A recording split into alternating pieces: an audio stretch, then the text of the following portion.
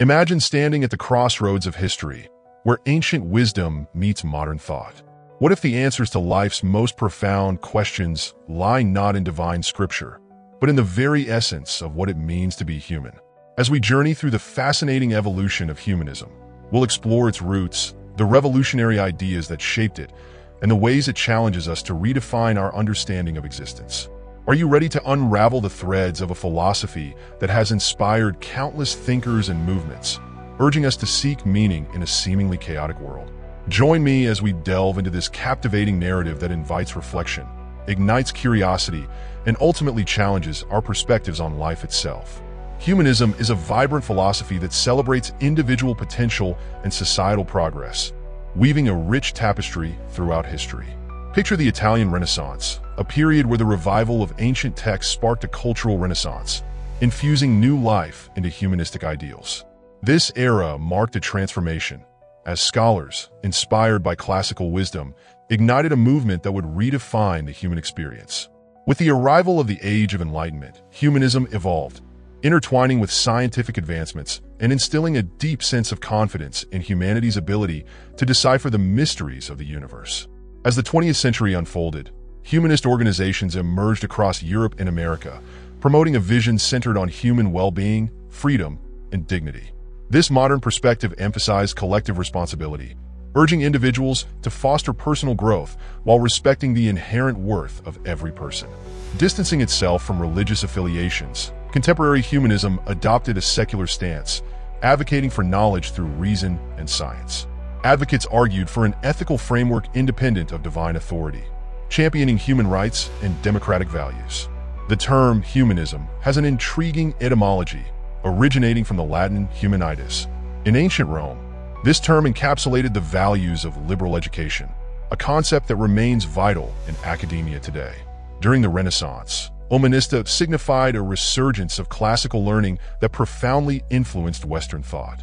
The 18th century further expanded this meaning, as the term came to reflect a rigorous academic approach alongside a broader life philosophy. Delving into the essence of humanism reveals a spectrum of interpretations.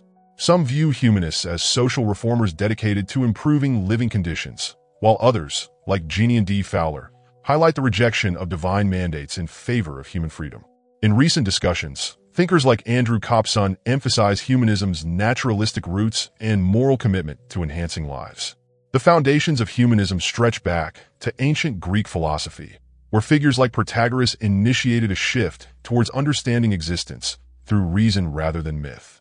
Socrates championed self-knowledge, directing inquiry towards human well-being. Aristotle and Epicurus advanced ethical frameworks rooted in human nature, while parallel traditions in Chinese philosophy mirrored these values, celebrating individualism and rational thought. The intricate history of humanism continues to evolve, inviting us to contemplate our role within this narrative. As we ponder its future, the questions of how humanism will adapt in an ever-changing world linger, urging deeper exploration into its possibilities. Renaissance humanism ignited a profound intellectual revival in Italy, merging literature, arts, and ancient Greek thought. This movement, rooted in the 13th century, drew strength from the rediscovery of classical texts, enriching Western culture. Central to this transformation was Petrarch, whose passion for education and ancient manuscripts defined humanistic studies, shaping a legacy that still resonates. As Renaissance humanism blossomed, figures like Coluccio Salutati emerged, championing the rediscovery of ancient wisdom and establishing Florence as a hub of intellectual activity. Educators like Vittorino da Feltri laid the groundwork for schools that embraced humanistic principles, shaping pre-university education. The movement didn't stop at literature. It expanded into philosophy, mathematics, and religious studies. Thinkers like Giovanni Pico della Mirandola broke from traditional orthodoxy, while initiatives to translate biblical texts bridged ancient knowledge with contemporary thought. By the 15th century, humanism spread beyond Italy, with printing houses flourishing and scholars like Erasmus leading the charge in Northern Europe. The Age of Enlightenment marked another turning point, as humanist ideas grew more secular, promoting rationality and scientific inquiry. This period birthed values like tolerance and a critical examination of religion's role in society. Thinkers such as Baruch Spinoza redefined divinity, equating it with nature, while others challenged traditional beliefs, framing religion as a construct rooted in fear. Through this rich historical lens, humanism invites us to reflect on our collective journey, illuminating the potential and responsibilities we hold in shaping the future. The quest for understanding, freedom, and human dignity continues, beckoning us to engage with the complexities of our existence and the world around us. What lies ahead for humanism, and how will it adapt to the challenges of tomorrow? The journey of exploration remains ever compelling.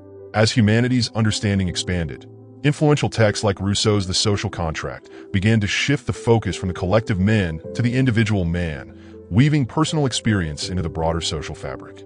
Thomas Paine's Rights of Man further illustrated this transition, promoting a universal conception of humanity. Influences from Baconian empiricism pushed thinkers such as Thomas Hobbes toward materialistic views of existence, adding depth to this evolving dialogue. Scholar J. Brent Crossan reminds us that humanism is not merely a European phenomenon. It draws from a rich array of intellectual traditions across Africa and Asia. The Enlightenment era, while significant, did not encapsulate all of humanity, as notions of gender and race intricately shaped its ideals. This shift from man to human laid the groundwork for ongoing discussions about identity and inclusion. The 19th century heralded new waves of humanist thought, with Auguste Comte proposing a religion of humanity. Although this idea waned, its echoes can be found in the works of figures like Oscar Wilde and George Eliot. With the rise of scientific thought, Charles Darwin's theory of natural selection revolutionized our understanding of humanity's place in nature, challenging traditional theological views on human uniqueness.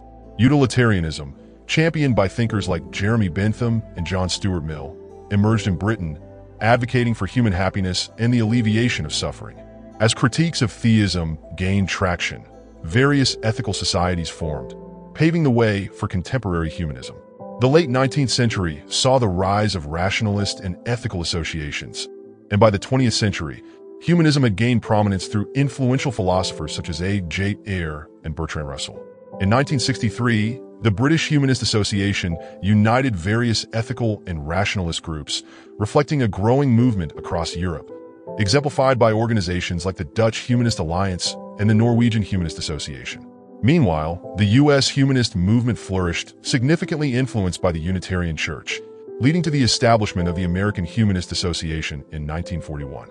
The convergence of these organizations formed the International Humanist and Ethical Union, now known as Humanists International, which advocates for humanist principles globally. Humanism has flourished in myriad forms, each reflecting its unique cultural and philosophical contexts.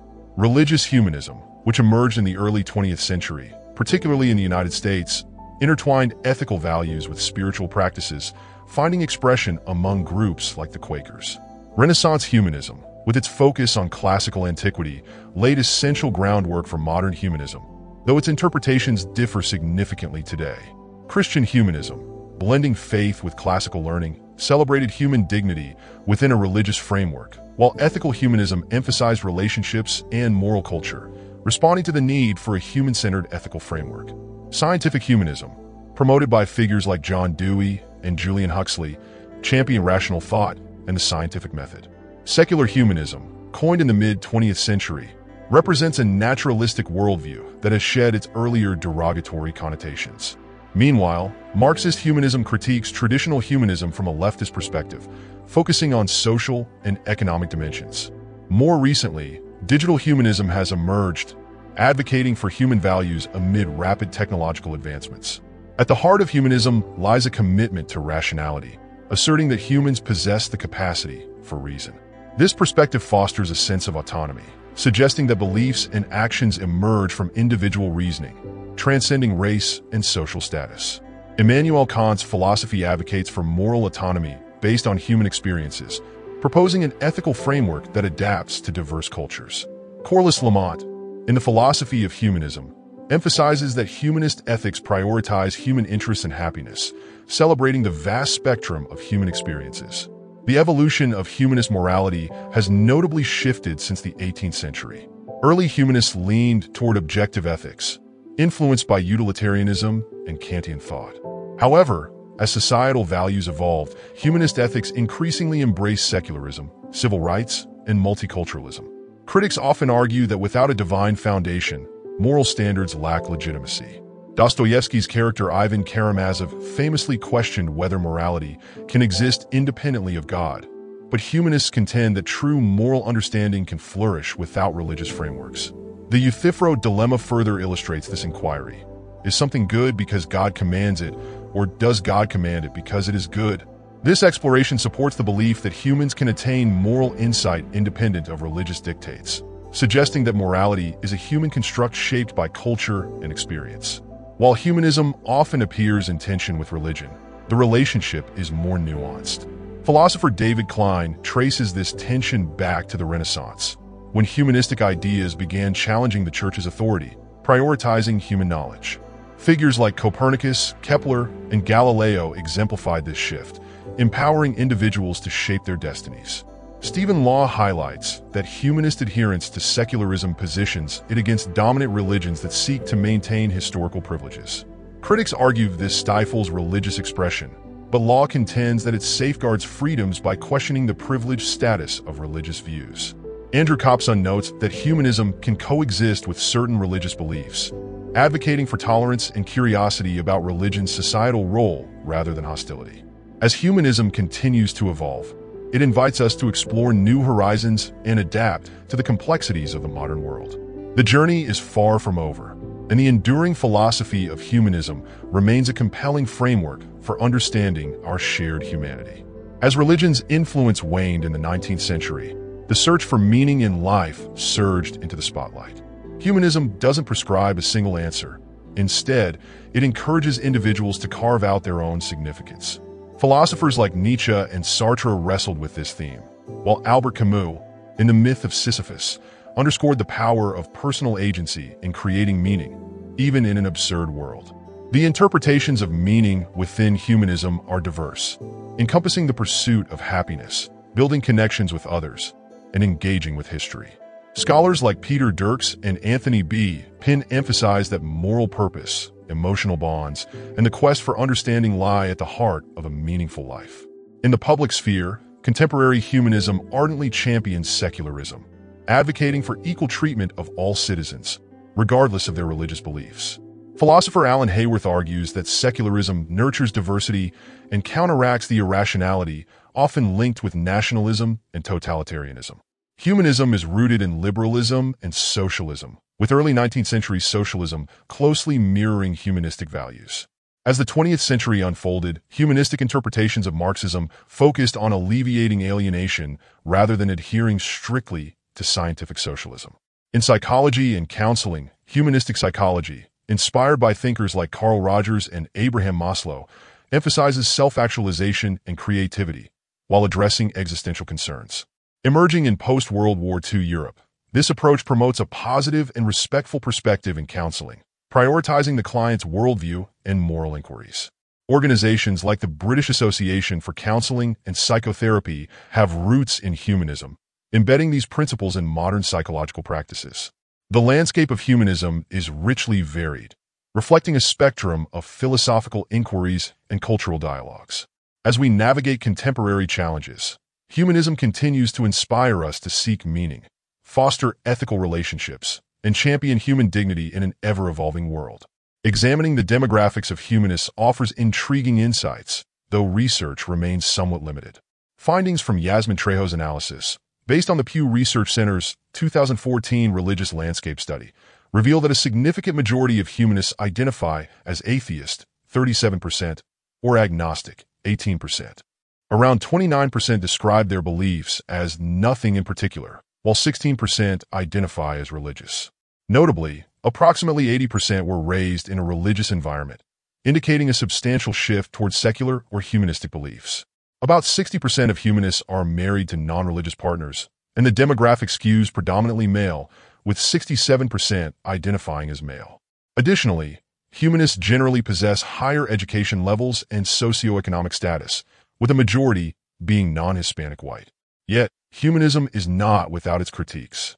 Some Western and Christian critics argue that humanism embodies a Western ethos that undermines ethical diversity, potentially leading to neocolonialism.